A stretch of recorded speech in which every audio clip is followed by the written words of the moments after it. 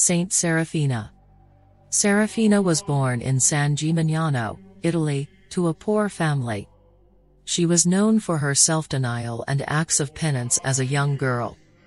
A mysterious illness left this beautiful girl unattractive. Her eyes, feet, and hands became deformed, and eventually Seraphina was paralyzed.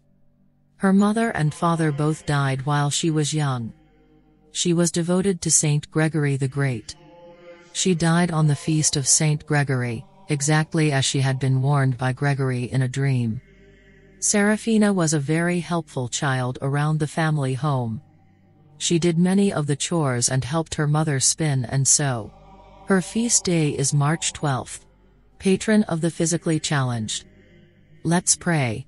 Pray for us that we will treat all people equally and forever support the cause of the oppressed and marginalized. Amen.